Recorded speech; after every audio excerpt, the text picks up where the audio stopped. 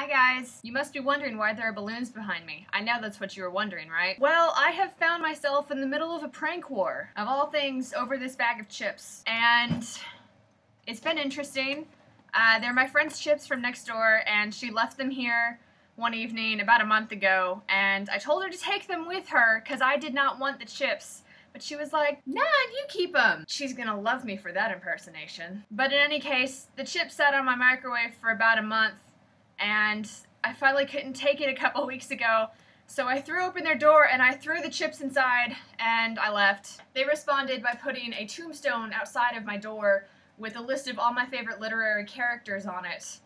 And that was really depressing to see. So then I responded by putting pictures of everything they hate on their door. And on Saturday, I found myself opening the door to trash bags taped across my door with all these balloons inside so that they could just go and hit me in the face. So now I have all these balloons flying around my room because I'm too lazy to pop them. Retaliation is coming. We'll see who gets the last laugh. I do not want these chips. Danny and Lindsay, I will admit that I stay in shape. I try to stay in shape at least.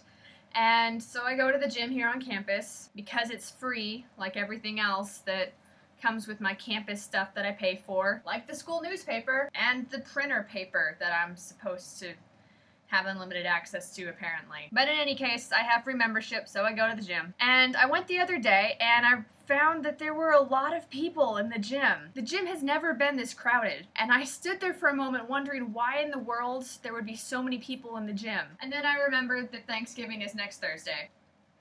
Turkey Day! You know how churches tend to have Christmas and Easter as the two times when a lot more people come to church? I feel like that's the same way with the gym. You've got Thanksgiving and New Year's, that just everyone seems to run to the gym around those times and work out. And aside from the gym being packed, I've also found that the gym is an incredibly judgmental place, or at least I feel like I'm being judged. But honestly, everyone is just watching each other, and you can't deny that because I do the same thing.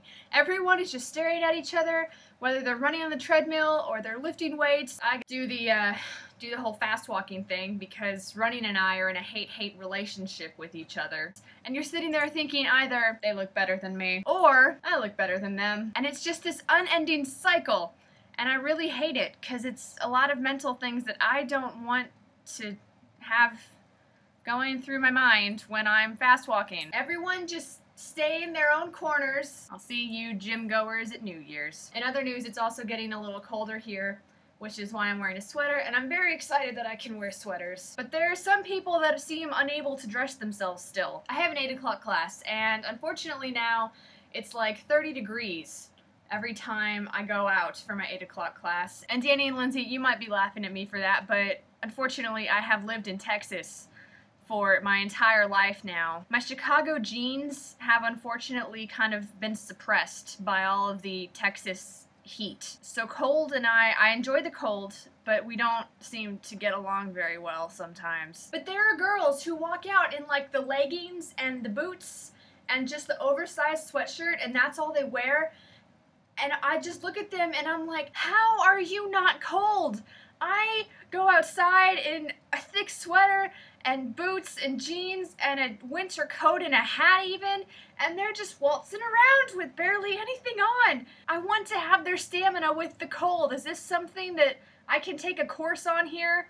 Because I would love to be able to stand outside with almost nothing on and be immune to winter. That would be great. If there is a secret, can someone please tell me this all wonderful secret, please? Danny, I'm glad you're feeling much better. I'm sorry you had to go through all of that. That sounds awful. But at least you're feeling better and everything's good, and I'm glad to hear about that. Lindsay, I want your life. That's all I have to say to you.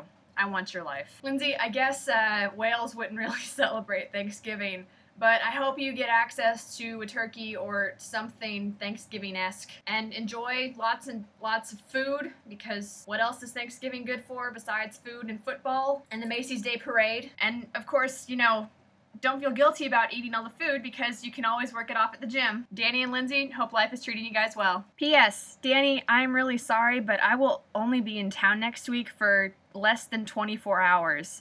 The odds of seeing you are actually quite slim, though send me a text if you want to meet. I'd be happy to, but I probably won't be seeing either of you really until Christmas break. Love you guys.